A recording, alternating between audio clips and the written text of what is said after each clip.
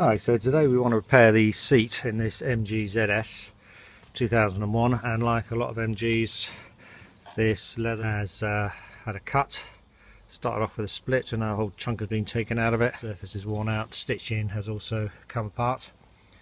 So what I want to do is get this cover off, replace it with a patch which I think I can remove from the front of the seat.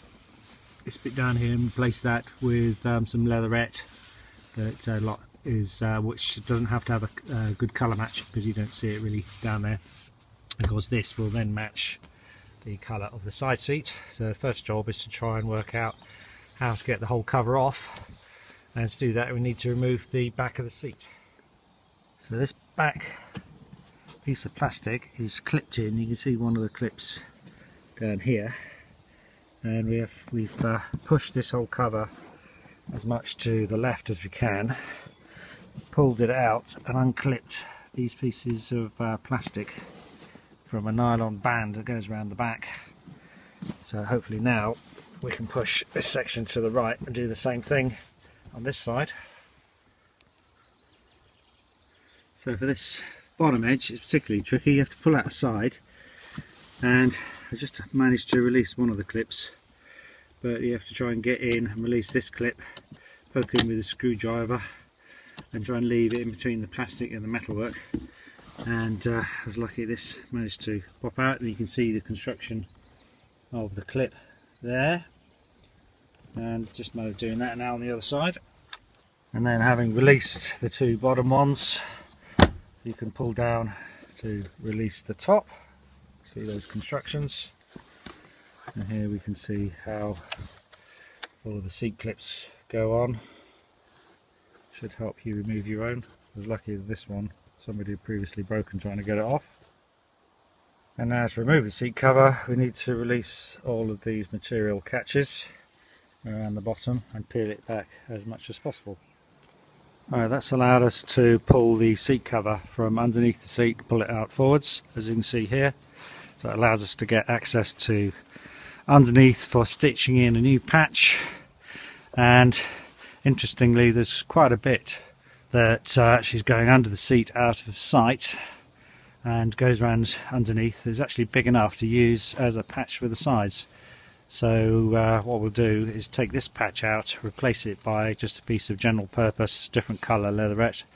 Colour mismatch doesn't matter because it's out of sight, and use this one for patching in at the sides.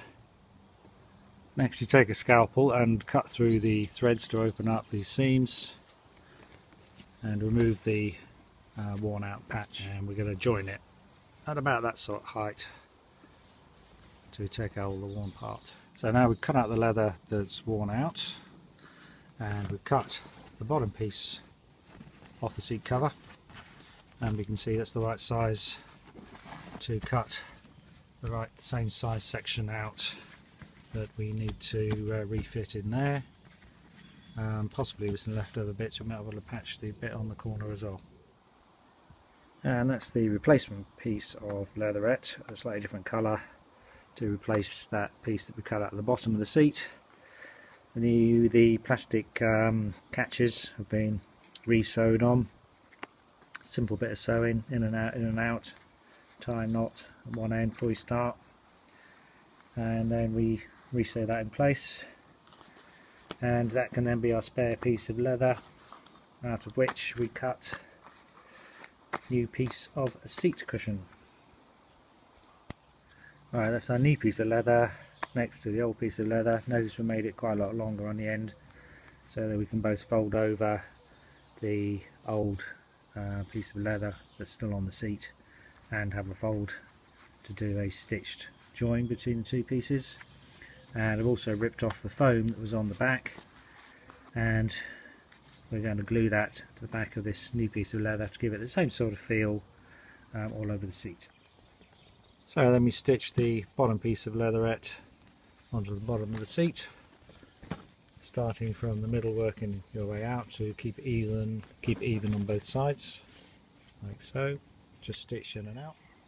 This is a piece cut out the side with the hole in, and I'm going to borrow a piece of leather from the other seat bottom, the passenger seat, and that sort of position, just about cut out a piece that's just about big enough, and I'm going to do the same thing, replace that with a piece of leatherette on the passenger side as well. And that is the replacement leatherette patch put in on the passenger seat. This time I decided just to cut out a patch out the middle. You don't see it anyhow, and actually the leatherette is a reasonable match colour wise with the original leather.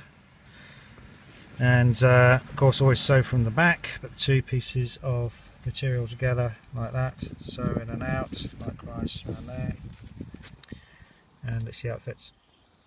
And there we are with the passenger seat cover refitted on the back, and that little bit there is the piece of leatherette, and as I say, you can't really see that that's any different to original. Right, that's the patches sewed in from the underside with the black thread, as you can see, and now we turn it inside out. Of course, what we've got to do now is the blue thread, which is a very neat job. Don't underestimate the amount of time it takes to do all this sewing. Originally it would have been done by machine and the whole cover would have been taken off, which you can do.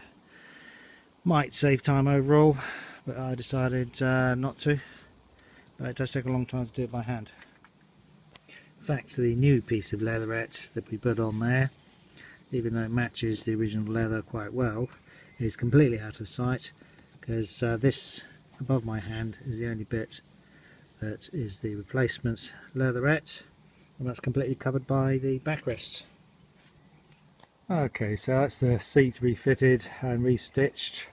It's the first time I'm doing this. Not a fantastic job, but better than it was at least. And so what's been changed is this whole section is a new piece of leather that came from the leather that's actually underneath the seat and stretches this part of the cover around to the back. It's completely invisible, so I borrowed that. I replaced the bottom bit with a piece of leatherette that I had, but it could be anything because you can't actually see it. So that's a new patch, and this whole section down to the bottom is also a new patch that actually came from the passenger seat in order to get enough of the leather. So it's a bit of a learning exercise trying to get these stitches, and obviously as you can see they're not as the same as the original stitching, but as I say, it's better than it was, and from a distance at least it's not hugely noticeable that you've got a tear in the seat, and it is at least leather of the same colour that's been replaced. This hopefully will get back to a rather smooth finish after it's been sat on a few times. Do with a bit of leather care on it. I think my stitching was gradually improving as I was doing it, but it's very, very difficult to get perfect straight lines like they do on the original seats, and very time consuming. So I've been doing this probably most of the day. Quite a lot of hand stitching involved, but well, as I say, better than it was, and should make the seat last a bit longer. And we used a very similar approach to put this patch in on a Freelander seat with just plain material seats. So again, take the cover off. The patch to get this sort of material actually came from the back seat.